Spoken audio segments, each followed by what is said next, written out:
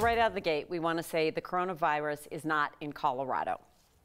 Make that clear. Of course, However, people still have to make preparations. School districts from around the state are taking precautions in case it does ever show up here. 9 News reporter Nelson Garcia talked to one school district about their plans to battle the deadly disease. In a world of what-ifs, what if coronavirus came to Boulder Valley schools? At Eisenhower Elementary, the man on the front line is... And you got some on your hair right over here. Bobby Alvarado. He is head custodian and he is used to fighting disease. I think we prevented a lot of kids from getting the flu. Though coronavirus is not in Colorado, districts from Boulder to Jeffco to Denver are all telling families about their plans. Is the scare overcautious?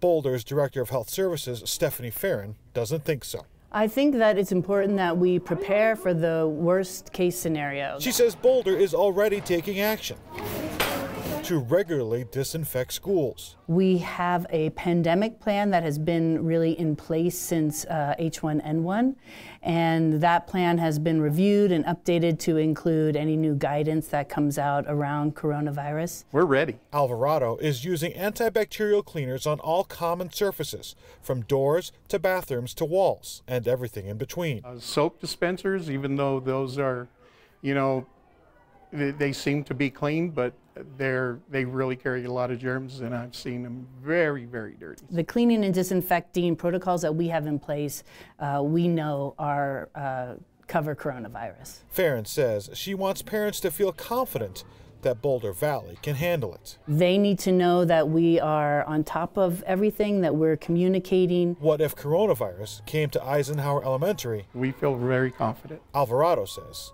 he'll be there to protect the kids. That's a big responsibility.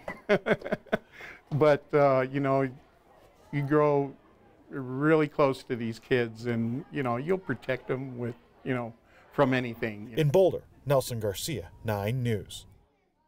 Farron says Boulder Valley and other districts are working closely with local health agencies to stay on top of the coronavirus developments as a worst-case scenario. She says the district is also formulating a plan in case entire school buildings need to be shut down. At one